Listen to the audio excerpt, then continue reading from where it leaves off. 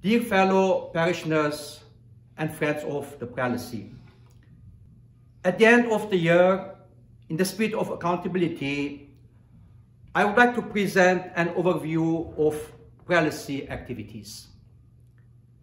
The dawning of the spring this year, full of promise of new life, unfortunately was darkened with an unprecedented pandemic and lockdown in our nation as well as throughout the entire world.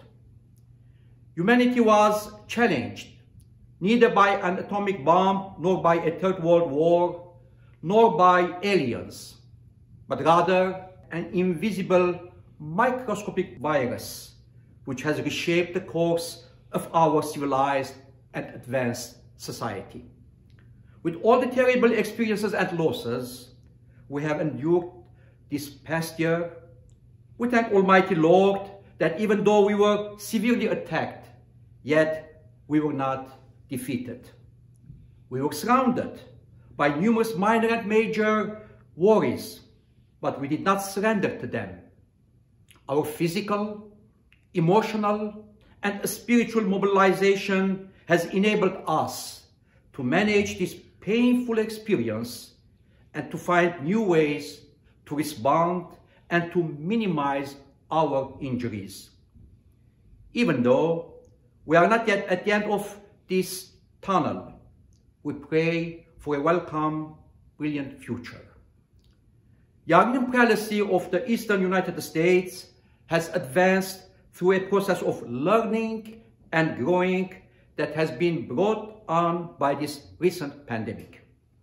The use of modern technology, especially in the way we use media to communicate with our faithful and others, have proven to be a most efficient means to move forward.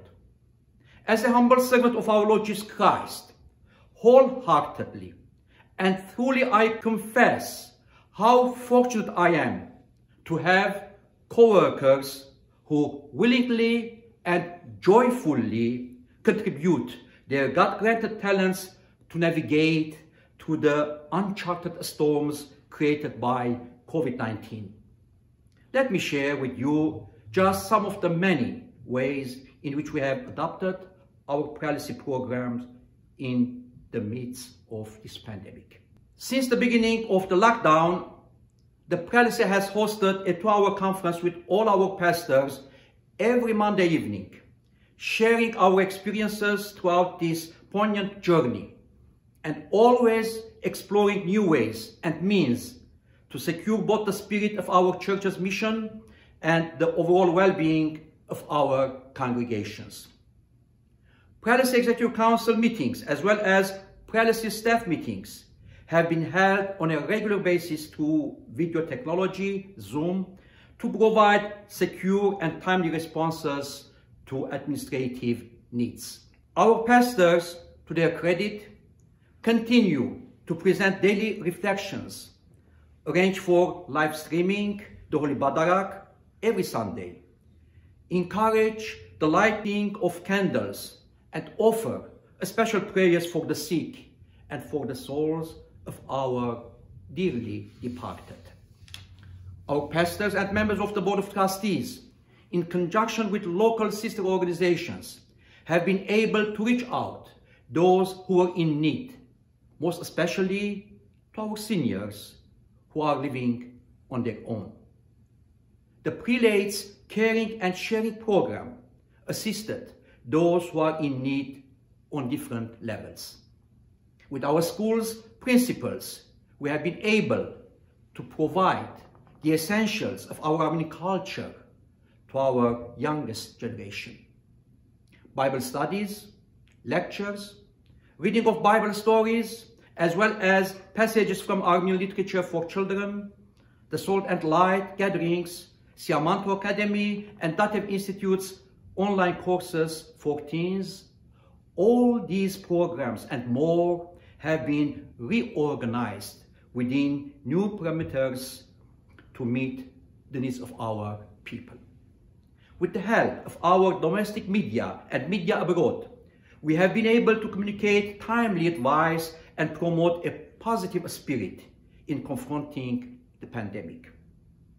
At the same time, we have made efforts to update the Prelacy's website and create a vibrant new format to the weekly Crossroads online bulletin. By the end of June, our Prelacy offices were able to resume normal functions. However, since then, our already wounded life was torpedoed with two major catastrophes: the tragic explosion in Beirut, Lebanon, and the war in Artsakh. With the support of our faithful, the Prelacy has been able to accomplish a meaningful, vital humanitarian response to these horrible circumstances. Funds of $382,484 were collected throughout our Prelacy and sent to aid all segments of the Armenian community in Lebanon. For Artsakh aid, our parishes have been advised to direct their donations to the Armenia Fund to maximize the impact of these donations. During this agonizing period, our clergy have been offering daily services in their respective communities. Since November, with Zoom, prayers for peace and safety are offered every day from 9 p.m. to 10 p.m. for our homeland, Artsakh, stability, peace, and unity. Along with prayers and donations, our Prelacy parishes supported our homeland with demonstrations and similar activities during the Artsakh war. Within the Eastern Prelacy, the National Representative Assembly, though delayed, was convened by video conference on September 12 with the participation of almost all our delegates. Our parishes have made valiant efforts to reorganize their annual events to conform to health guidelines. Bazaars, picnics, and other treasured community gatherings have been adjusted to local public regulations in order to be preserved and safely enjoyed. The 2021 diary was printed and distributed as early as in early November. All these and more have been achieved because of the unconditional commitment of our clergy, the NRA, our religious and executive councils, Prelacy pillars and staff, board of trustees and auxiliary bodies, and sister organizations, but mostly with the wholehearted support of our parishioners and friends. I would like to quote once again the precious words of Catholicos Holy First of blessed memory, which she shared with me shortly after my ordination. My son, in the coming years of service, through your experience, you will realize that you are serving a gold-hearted people.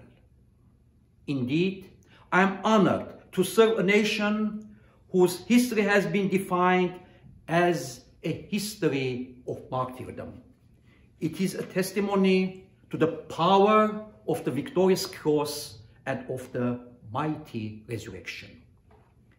As we commence the Christmas season, when all of us are filled with the joyous spirit of caring and sharing, I humbly appeal to your hearts to support generously our sacred mission in order to strengthen our Prelacy's programs and our communities in this blessed country, including those Prelacy programs which help us to reach out to our needy brothers and sisters at large in Artsakh, in Armenia, across the Middle East, as well as those in need within our Prelacy. With the upcoming season of New Year's and Christmas, I pray, may the doors of hope open and the winter of all catastrophes depart from the world and from our homeland of Armenia and Artsakh. May the Almighty Lord enable us to greet and embrace one another with health and joy, and to sing with the angels, glory to God in highest, in heavens, and on earth peace, goodwill among people.